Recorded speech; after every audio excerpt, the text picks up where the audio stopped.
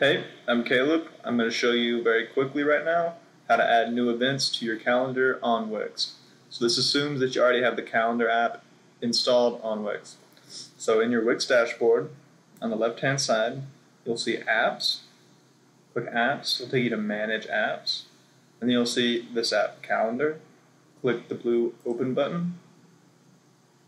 Give it a sec to load. It usually takes kind of a long time. Nice little animation though. Cool. So give it a second, I'll take you directly to wherever your calendar is on your Wix page. And so this is a drive-in movie theater, right? So this pop-up will show up. It says calendar at the top.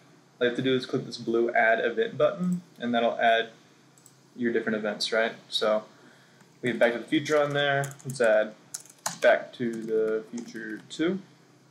It's probably not an all-day movie. It's probably about 2 hours, right? So let's schedule that in a couple weeks. 7 p.m. and it'll be at 9. You could repeat events if you wanted. We're not going to repeat this event. You can change the color of the background of the block. You can add an image. So in this case, you'd probably want to add a movie poster image. Details. Great 80s movie. Location. It's going to be at Blue Starlight. Mini Urban Drive-In in Austin. You can add venue details and organizer details. Save that. Boom. Back in the Future 2. Right here. You can see some of the information here. You see how this block is blue? That's the color we chose. Now if we had chosen an image, that would have showed up there. Now on the calendar we can change to different layouts. So this is the agenda layout, like a list. I like the monthly layout. You can see all the events for an entire month.